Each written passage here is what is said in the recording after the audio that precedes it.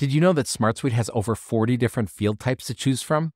Hi, I'm Dan Lehman from Automation Helpers, a SmartSuite implementation partner. You can explore all of the field types that SmartSuite has to offer. When you click to add a new field, you can explore all field types and take a look to browse all of the different options that you have. I'm going to take you through a few of my favorite field types. First off, we have the compound fields. Instead of adding first name and last name each time, you can actually have a first and a last name, add a middle name or a title, and so it's almost like multiple fields in one. Next up, we have the address field. I can click on it and just start entering an address. This is going to validate it with Google Maps, and we can actually display all of our addresses on a map in a nice visualization. Next up, we have linked records. This is pretty much going to give you database superpowers, so we can link to different records that we have. And from here, once we link a record, then we have the ability to have lookups. Lookups are like a little view into our linked record. So in this case, we're pulling the name from our related record to be able to display here. We also have counts, which can count up our number of linked records, and they actually can drill through. So we can click on it and see the underlying records, and that'll take us to those records themselves. From here, we have a rollup.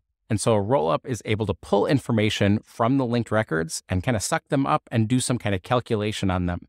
So if we take a look here, we've got a rollup, and we're pulling this from the currency and we're adding it together. This is perfect if you want to add up the value of outstanding opportunities that you have. And from here, we have formulas. We've got lots of different options to be able to create calculations. We've got a basic editor that we can use here, or we can toggle this, and we've got an advanced editor where we have lots of different operators and functions to be able to make calculations of our own. We have lots that we can do with documents and files. I've got a digital signature, so I can click and I can actually capture a signature here if I want on a form. We have files and images. If I click here, I can add files that are local on my computer, or I can connect to a number of different cloud services. And we also have SmartSuite's innovative Smart Docs feature. So if I click in here, I've got a full editor that I can use for capturing notes. I've got my WYSIWYG editor, but I can also insert items like a checklist here and be able to take notes here for us to be able to share and collaborate. Or I could call out someone from my team so that they could actually see these notes and get a notification about this. Maybe I want to reference another record inside of the system. So there's lots of powerful capabilities within SmartDocs. SmartSuite has powerful project management capabilities. With the Assign To field, our status, and due date, we're able to assign out tasks to people on our team.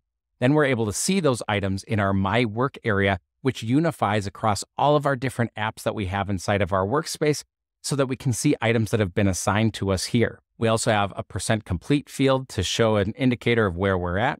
We've got a checklist field, which gives us the ability to essentially have subtasks here and assign these out to people.